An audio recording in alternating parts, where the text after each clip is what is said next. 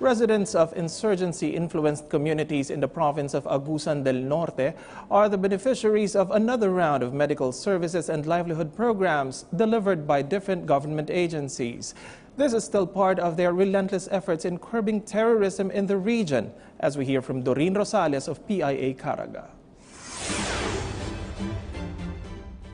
In order to counter insurgency in the province, the Provincial Peace and Order Council in Agusan del Norte conducted its annual immersion. Over 1,200 residents from Barangay Rojales and from neighboring communities benefited from the free medical and livelihood services. Kini nga itong ibuhat karon nga immersion, usa lamang kini sa mga programa nga itong ipagdangag sa atong katawan. Niya tanang serbisyo mga kaisunan, aron natong pakita ng atong gobyerno na gayon ganiho para usap sa mga tao.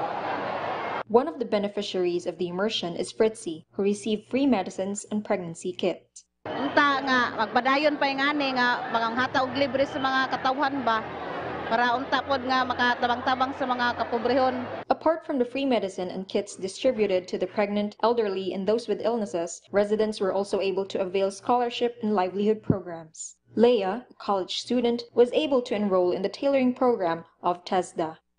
Thank you sa tailoring scholar sa TESDA.